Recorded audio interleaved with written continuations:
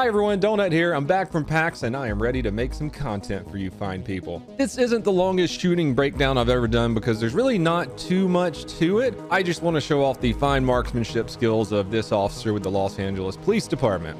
If you want to stick around though after the shooting, we're just going to dive right into a Leo recap. Los Angeles, California, July 26, 2021, 6 a.m. Officers get a call for a hot burglary. Officers again, it's 449 hot for all, where the pier has no suspect description. Here's glass breaking. Still on the line with her. Code 3 incident 699 RD 1435. A resident at an apartment building called and said that they can hear screaming and glass breaking at their elderly neighbor's apartment. Police arrive on scene and also hear yelling. They approach the apartment and see a broken window. When they look inside the apartment, there's a man standing behind the lady with a big kitchen knife in his hand. They give him every chance they could to drop the knife. They yell at him several times to drop the knife, but he just doesn't want to do it. He keeps approaching them, holding the knife to the elderly lady's back. And as soon as the officer gets a clear shot, he goes ahead and takes it. He wants to kill himself. Drop the knife. No. Drop the knife. No. A13, let me get back up. Drop the knife. Drop the knife. He fires one bullet from his service pistol, striking, from what I can see, the dude right in the forehead. This instantly hits the suspect's off button and he crumples to the ground. Fire and EMS could not save him. Risk the old lady getting stabbed or, go ahead and take the shot and end the threat. The officer did what he had to do, and I don't think there's any other way this could have turned out given the circumstances. That was some excellent marksmanship by that officer, especially with the dude moving his head around trying to dodge the shot. Making this video makes me think of all like the crazy one-tap or super accurate shootings we've looked at on this channel. Which one of these videos that I've done, that I've covered and broke down, do you think was the hardest shot to make? We'll say the LAPD one we just watched is number 1. Let's check out number 2. This one I broke down last year where an officer sprints around a corner and one taps a guy holding a baby hostage. You better stop right now! Yeah, stop.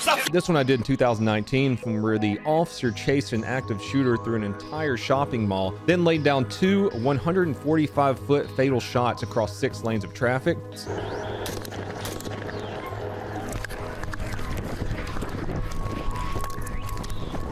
Or this one from a couple of months ago when the inmate had the guard hostage and one of the officers pulls out his gun with a one-handed draw and shoots the suspect in the face from the bottom of the stairs.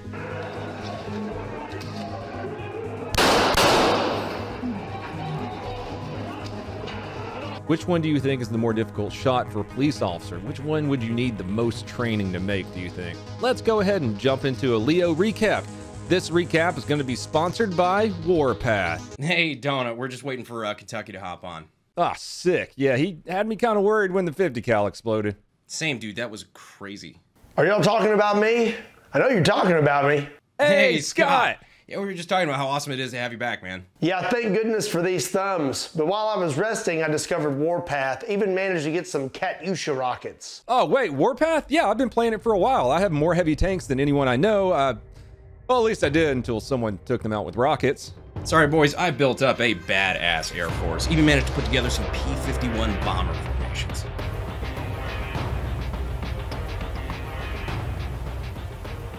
Dudes, they want to beat us at the Warpath battle. How can we allow this to happen? Join my team to fight. We'll show them how powerful we are. Warpath is a free-to-play war mobile game you can download from Google Play and the App Store. If you click the second link below and sign up, you can help me beat Brandon in Kentucky. Whoever comes in first on my team will be given a $1,000 Visa gift card. If my team wins, we will be giving away my pink sprinkled hats to the top 20 ranking players, or $50 Amazon cards for regions we can't ship, worth another $1,000 in total. Plus, everyone who signs up with the gift code Air Force 2021 will get in-game goodies for free, such as gold and acceleration props. Seriously though, we need to beat Brandon and Scott. In Warpath, I feel I'm indeed a general, using my real-time strategies and tactics to gain an advantage on the battlefield. The new update of the Air Force makes war more realistic, accommodating richer strategies and more unpredictable commands. Warpath is super fun and addicting, and plus you can play with Jean-Claude Van Damme and build tons of real-world guns. Click the link, sign up with the code Air Force 2021, and let's beat down Brandon and Kentucky.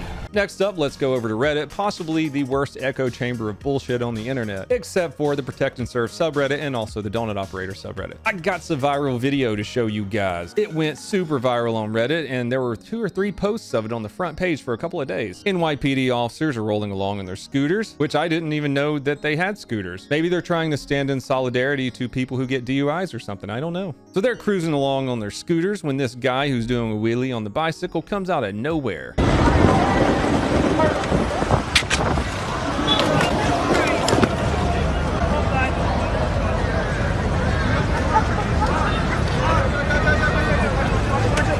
The cop surely got up and punched him 12 times in the head, probably even shot him. Guess what? The viral videos on Reddit edited out.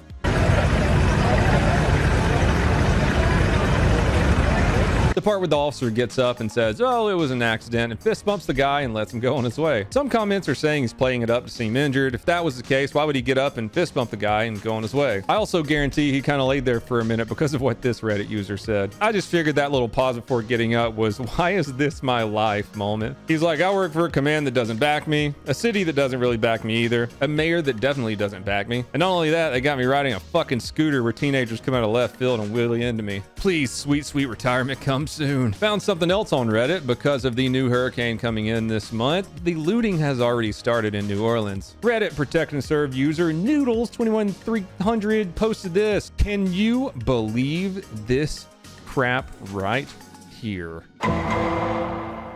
Moving on to another Protect and Serve Reddit post. Thank you guys for all the content today. Accidental Pursuit posted El Crown de Camino. It's like one of Brandon's cursed gun meme reviews, but with a beautiful car turned into a heinous piece of shit. With some dude like, I got this cruiser at a police auction, but I really want to carry my pressure washer in the back of it. I know what to do. Next up, over to our official Donut News Network announcer, Steve Inman. So Karen decided it'd be a good day to show the officer what she has on her, and she has a ton of crack. And now she's on the run trying to get away from the officer. The officer's like, you know what? I don't feel like running today. Booyah! Gets the shocker of a lifetime as she lands on her teeth.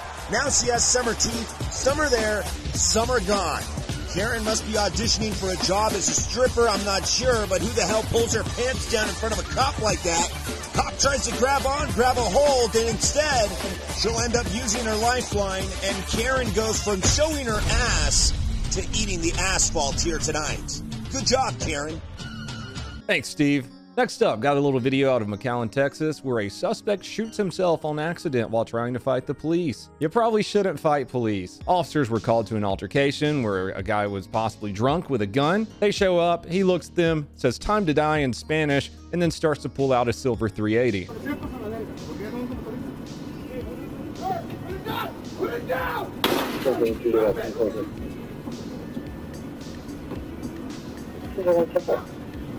After being taken into custody, he continued to threaten police, and it turns out, who would have guessed, he was a violent felon who wasn't even supposed to have that gun in the first place. I just posted on Twitter a little while ago, hey, is there anything you want to see me break down or review this week? Go ahead over to Twitter, to that cesspool hellhole of a place. Put down if you want me to do something. I'm here for you. Other than that, that's all I got right now. Everybody, please go check out my vlog channel.